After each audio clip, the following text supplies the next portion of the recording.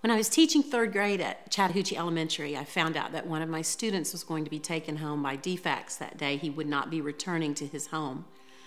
The principal and the school counselor and I sat with him and waited for the defects worker to come hours after school was out.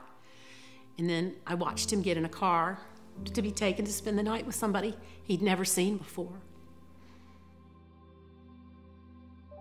Later that week, his guardian ad litem called me and asked me about his performance in school and what I knew about his home life. Because I had been to a lunch and learn about 111 Project, I knew that they asked for volunteers to sit with kids while they wait their turn in court. So I asked the guardian ad litem, and she said, please come and sit with him. So we got to spend 4 hours that day together while he waited for his turn in court. And then I really stepped out of my comfort zone, and I asked her to give my student's mom, she was incarcerated at the time for nonviolent crimes, to give my student's mom my cell phone number. And she called me when she got out.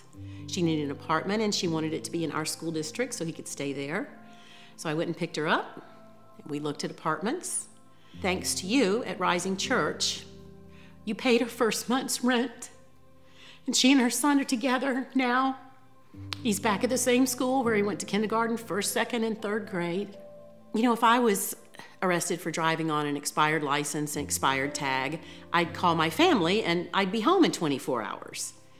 But this woman didn't have anybody to call, so she was there for 80 days. I am so thankful that God placed me in that student's life so that I could be there for them as a resource. And I'm so thankful to Rising Church that you also were a resource for this family. Many of you are aware of 111 Project, Rising Church's foster care ministry. We now have a new tool called Care Portal. It allows us to reach those families that used to fall through the cracks. So how Care Portal works is the defects case manager puts in the need of the family into the database. Once that need is put into the database, it gets sent out to a point person at a church. At Rising Church, I'm that point person. Care Portal was launched approximately 6 months ago. In that time frame, Rising Church has served 19 children and made an economic impact of $10,000. We currently have 15 people on our email list. Think about that. We have served 19 kids, made an economic impact of almost $10,000 with only 15 people on our email list.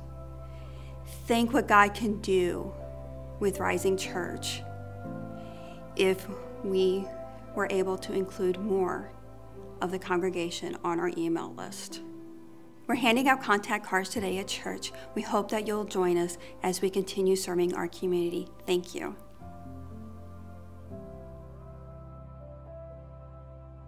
I have to say that when Care Portal came out and I saw the model and how amazing it was, I was just so excited, because bringing resources and people together that need them is just such a beautiful thing.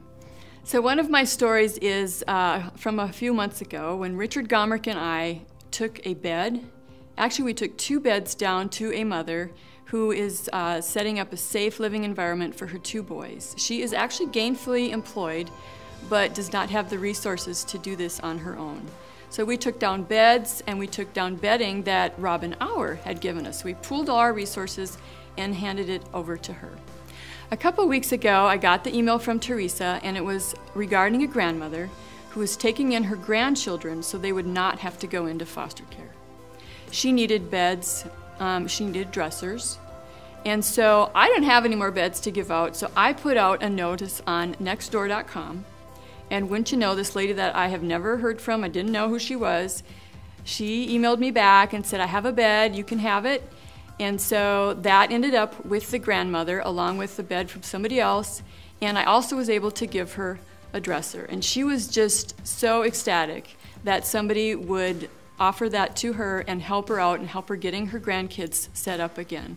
She told me that once her kids are settled in, she wants to volunteer with a foster ministry like this. You may not have an extra bed at your house, but your neighbor's aunt's cousin just may have one sitting extra in their garage. So you could be that connection that brings that bed to the child that needs one. Jean Rector and I will be at the mission table after service, and we'll be more than happy to help you get plugged in one way or another, whether that be through fostering, supporting a foster family, making freezer meals, or maybe even donating something for an emergency bag. We thank you so much, Rising Church, for your care and passion for foster kids.